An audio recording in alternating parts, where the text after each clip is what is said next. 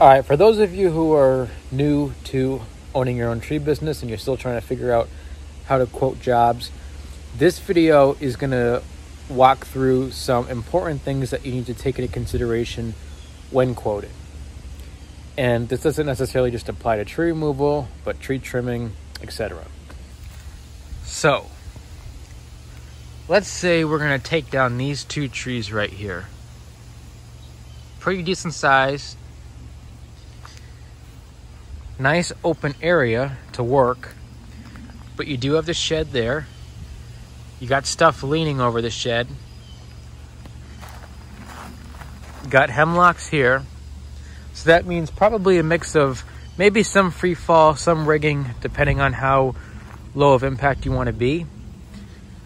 Your access, primary access point would be right here. Probably not going to get a bucket through here, but you could maybe get a lift, depending on the size.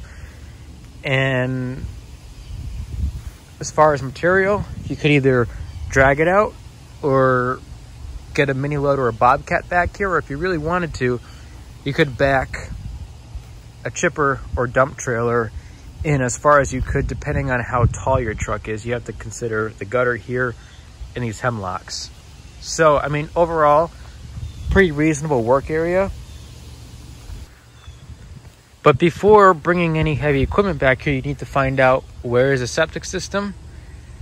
Make sure that you're not driving over that with anything that's too heavy or dropping logs that might do some damage. Obstacles, rigging, climbing, cleanup, how far you got to drag the brush, what's involved in the cleanup, what's involved in the removal. These are all different things that you have to consider. The more obstacles, the more rigging, the longer you got to drag the brush, the higher your price should be. Don't shortchange yourself on that. When I first started my business, I made the mistake of quoting too low and also quoting on the spot, not giving it much thought. You know, it's not uncommon when you're newer in business to, you know, do whatever you can to try to win as many jobs. But I've since changed my mindset and look at, it's not trying to win every job that matters. It's winning the clients that are willing to pay for the quality service and professionalism that you're providing, right? So you need to be okay with losing some jobs. The people who don't want to pay for a professional, you know, who are looking for $100 tree removal, you got to be okay with losing those jobs.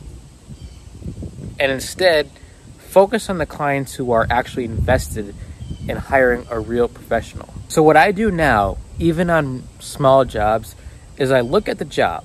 I look at everything, you know, that I talked about earlier in the video, take pictures, and then I give myself X amount of time to think about it. So maybe 24 hours. For bigger jobs, maybe 36 to 48. And I write it up, and then I really think about it, look at the pictures.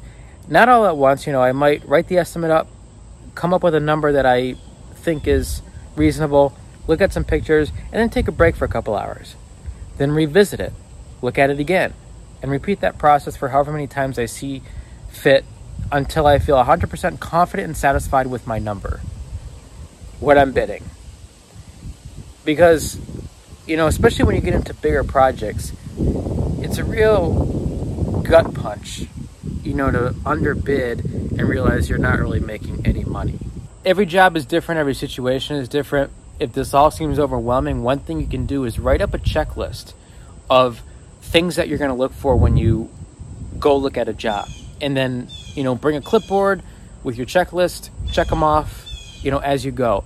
So we're going to look at what obstacles are there, what's the access like, is there a septic system or anything else I have to be mindful of?